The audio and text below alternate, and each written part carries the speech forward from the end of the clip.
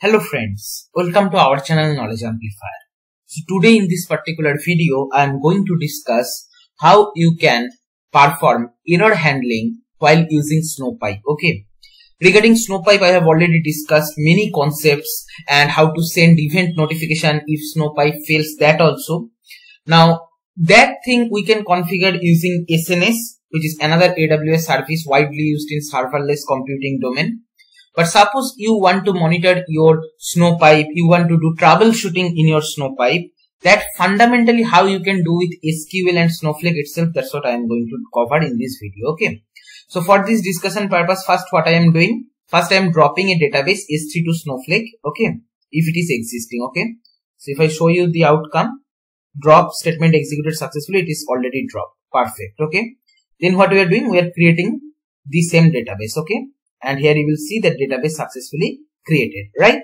So if I go here and if I refresh this place, here we will be getting S3 to Snowflake. If I click on that, we will be having one information schema which will contain all the metadata, and in the public schema we can basically create different types of tables, views and all these things. Okay, right? So that's pretty much it. Now what we will do, we will basically use this database. Okay, so it is also executed successfully, right? Okay, cool. Now what we are doing, we are basically creating a table in the S3 to Snowflake database in the public schema, and the table name is IDs dataset. Okay. And what are the columns and what are their data types? It is basically nothing but I am using this Setosa Virginica versicolor related IDs flower related CSV file. So let me show you the data also. So if I just open one particular Setosa file, you will see that this one basically ID is basically integer column, and then sepal length, sepal with petal with 4 columns are there which are basically double type here, and then last one is class name which is basically string type or varchar type, right? So according to that only I have defined the DDL for this table creation. Okay, ID is number 10, 0, that means it is kind of integer type, and sepal length, sepal with petal length and petal with all are basically double type, and the last one is class name which is basically varchar. Okay. So let's execute this query as well. So here you will see that table IDs dataset successfully created. Okay. So if I go here and if I refresh this particular place, here if I go to public schema, here you will see IDs dataset table is successfully created, right? Up to this all set. Then what we are doing, here we are creating a file format. So this file is basically CSV file with comma separated values, and as you can see the first row is header. So according to that only I created the file format. Okay, file format name is my CSV format. Here you can give anything as per your choice. Field delimiter is comma because this is comma separated file, and skip header 1 because first row is header, so we are asking to skip that, and keeping rest of the things as default. I am just running this particular code, and here my file format is successfully created, right? Now what we can do, next step is we can create the external stage. So for that I am going to AWS, I am going to S3, and here I will be creating one bucket for the demo. Okay. So here I will go to create bucket and then demo YT Snowpipe error handling. Okay. Spelling might be wrong, but does not matter for the time being. I am creating the bucket here. Okay. Right. And then to make integration in between S3 and Snowflake, there are two options, right? One is user ID password based authentication, another one is role based authentication. For the time being, I am going to user ID password based authentication, but it is not that much safe. Like I always suggest, go with role based if you are having option. Just for POC I am showing, that's why I am just using user ID password based authentication for root user. But anyway, I will be deleting after this demo. Okay. So first what I will be doing, I will be copying this AWS access key, and here I will be pasting that, right? And then here I will be taking the secret key, I will be copying that minimum 1000 times. I think I covered this thing, so nothing new here, no rocket science. And then here I will be going, and this thing I will be taking, and in the URL I will be pasting that. Okay, so this is our external stage. We are mentioning the file format as my CSV format. Okay.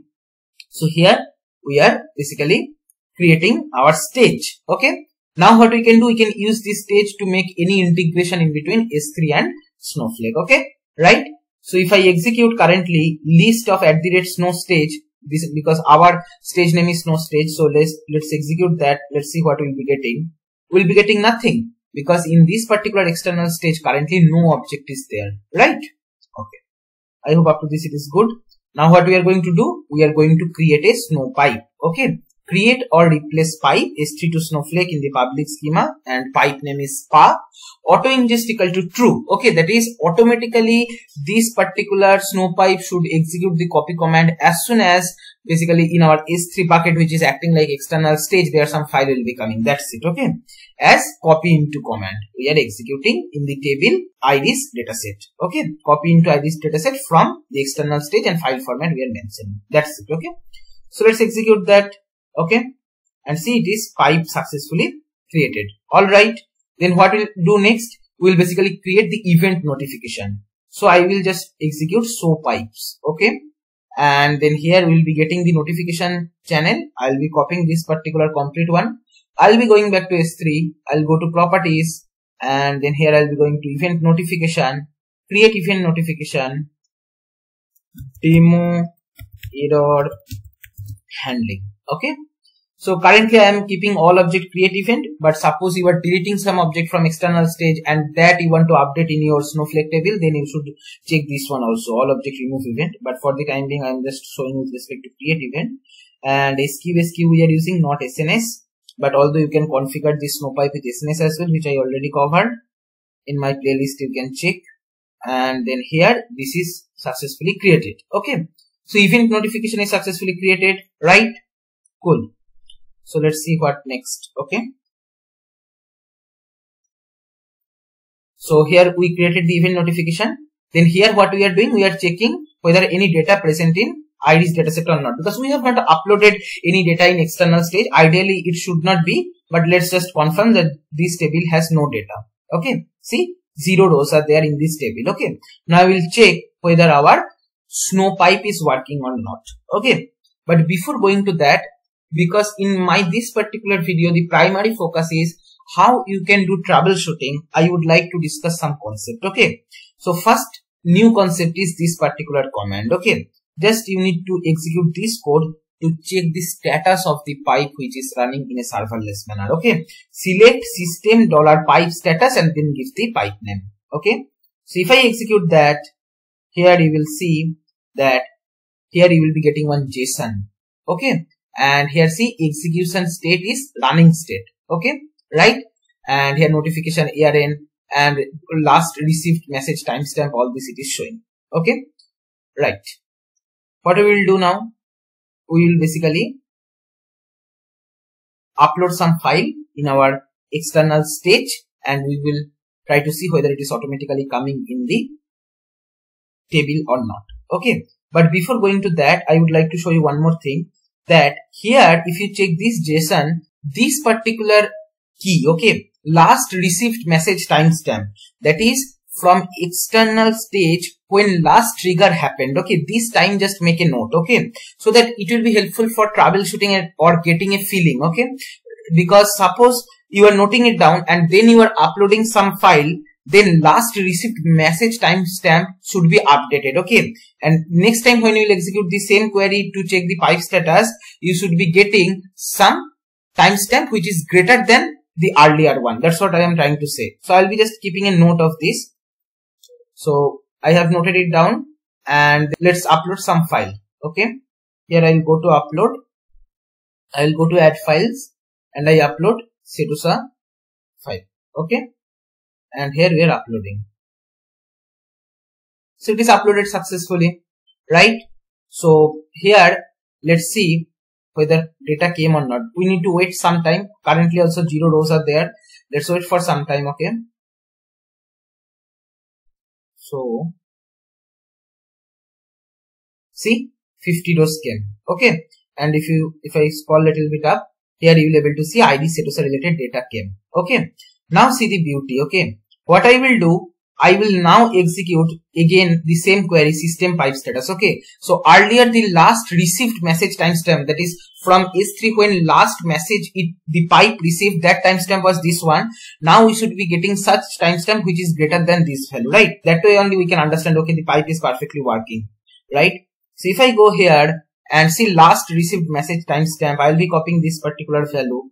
I'll be clicking on done, and then here if I go, I'll paste that value here. See, now it is some value greater than the earlier one. It was 544 earlier, but now it is 547. Okay, that is always last received message timestamp should be getting updated as soon as you are uploading some file in S3. That way you can understand, okay, at least the pipe is working, right? And not only that, obviously one more thing here, if you go, this is another important part. Okay, execution state, it is running. That will also ensure that your pipe is running. Okay, the health check kind of parameter you can consider, right? So now what we will do, we will intentionally try to create some issue. Okay, and what is that issue? We will try to change the file format. Okay, so actually our CSV file is comma separated, but we will now update it and we will mention field delimiter is pipe symbol. Okay, but actually it is not. Now what will happen, the copy command will be failing because in our destination table what we created to load the ID Setosa related information, ID flower related information, that table has basically 6 columns. But as we are mentioning here the pipe as delimiter, and this particular kind of file when we will try to upload, because this will be whole considered as a single row, because these are comma separated, but we are mentioning the field delimiter as pipe. It will not able to find any pipe and it will consider whole row as a single column element, right? And that time the copy command should fail with this particular message that in destination you are basically having 6 column, but you are trying to enter only 1 column. That kind of error we want to artificially generate. Okay, and we'll try to debug also. So now we are updating the file format. That's it. Okay, now this particular file format only our pipe is using, right? So now what we'll do, we will just make a note of the last received message timestamp here, which is I think 547, but let me just still load that exact value. Yeah, this one, last received message timestamp, it is 547. I'll be keeping a note. Okay, so here I'll be pasting that. Now what we will do, I will upload a same schema related file virginica.csv and we will check whether this particular key is changed or not. Okay, so let me show you the Virginica file. It is basically same file, same schema, only just for testing purpose we are now uploading, but the thing is file format is changed. So because this file is comma separated, but we are mentioning the field delimiter is pipe, now whole thing will be considered as 1 row and the copy command will fail because in destination there are 6 columns, but we are trying to ingest in only 1 column. But that 1 column we are not mentioning in the copy command, right? So copy command will think, okay, at least the data file should have 6 column which is getting ingested. Okay, that way we are trying to artificially fail this code. So what we will do, I will go to here and then here I will click on upload. I will go to add files and then here Virginica file I will be uploading. Okay, so here it is uploaded. Okay, soon what should happen, again if we check this particular last received message timestamp, we should be seeing some value which is greater than this particular value. That way we can understand, okay, at least the pipe is working. Okay, so let's wait for some time because you know, right, that Snowpipe takes some time to load the data. So it is not exactly real time, that's what I want to say, right? So here what I will do, I was basically here. So if I just check the last timestamp, it is this particular value. Is it changed or not? Let me just paste it here. It is not changed actually. It is just basically updating. Not yet the SQ is triggered. So maybe some seconds we need to wait more. Okay. See, now it got changed. Okay, let's put this there and let's compare. Okay. So here if we paste, see it is 551. Earlier it was 547. So what is the expectation? Last received message timestamp, that is Snowpipe already received the file. Now it should be ingesting the data in this IDs dataset, right? So if I run that, here we will be seeing 50 rows only and all class elements are Setosa only. That is no Virginica related file is uploaded. Why? Because copy command actually failed. We intentionally failed that. But how we can understand, that is the question, right? How we can do troubleshooting. And that's why you can use this particular command. Select star from table information schema.copy history. It is a table function. just you need to pass the table name and in past from which timestamp you want to get the copy history. Okay, so start time what I am doing, I am adding -1 hour, that is with respect to current timestamp I am going 1 hour back, and since then whatever copy history is there, that I am extracting or pulling. Okay, so if I execute this one now, here you will be able to see first file, which is setosa.csv we uploaded. For there it successfully uploaded, row count 50, row parsed 50, and basically no error also we got. Okay, here if you expand this file error message, null was there with respect to setosa. But when we are checking virginica.csv, here we are getting error. What is the error? Number of columns in file does not match to that of corresponding table, because in file only 1 column is there, but in table 6 column is there. Okay, it is showing inside parenthesis also. Use file format option to ignore this kind of error. That's what Snowflake is suggesting. So now we understood how to debug Snowpipe. That is basically we have to use this particular command. Okay, very simple. Just you have to use copy history function and pass the table name, and since past what timestamp you want to inspect the pipe. That's it. Okay, now what we will do, we will correct the file format. Okay, earlier intentionally to fail the code we gave pipe delimiter. Now we are reverting back to comma separator, which is actual one, and then what we will do, we will make a note of the last received message timestamp, which is basically 551, I think. Yes, 551. So let me just make a copy, right? And then what we will do, we will try to generate another artificial error. Okay, and what is that error? That is, here I created one particular file which is having versicolor related flower information, and as I already discussed, that sepal length sepal with petal length petal with a double type, but intentionally I have imputed this particular column with one string type value. So here also copy command should fail. Now we'll inspect that using this particular code, information schema.copy history. Okay, so first we loaded the last received message timestamp for pipe. Now what we'll do, we will upload the versicolor file. Okay, and we will see first whether the last received timestamp is updated or not. That way we can understand at least that the pipe is trying to work. Okay, so versicolor error, we will just click on upload.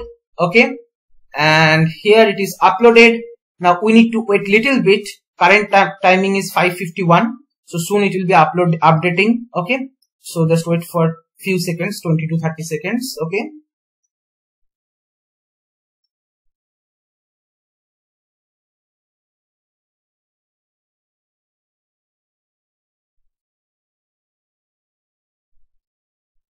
let me execute now. If I go here, see, last received message timestamp got changed actually. If I put that here for easy of comparison, here you will see it is 5:55. Earlier it was 5:51. That means Snowpipe received the file. Now it will try to execute the copy command. Okay, so let's execute the table select star and let's see whether versicolor got loaded or not. But no, versicolor file is not there. Now you might want to investigate what is the error. Just execute this particular same code what I shown earlier. You will be getting the complete information, and see here it is showing versicolor error.csv tried to load, but here in the error message it is perfectly showing numeric value 1.4 hello is not recognized. Okay, and that's what we tried to intentionally create the error, right? 1.4 hello, it is, we specified this as numeric column, but we are parsing as string. That's why the copy command got failed. Okay, so this is how you can monitor your Snowpipe, right? I hope you've got some feeling. All these codes I'll be providing in the description box or in the comment section. Try to execute the code, because when you will execute practically, not only simply watching videos, but when you will practice simultaneously, then only you will be able to feel the concept or the power of Snowflake. Okay, so this is all for this video, and if you find this video helpful, then please like, share and comment, subscribe our channel if you have not subscribed till now, and don't forget to press the bell icon to get the notification of our latest videos. Thank you.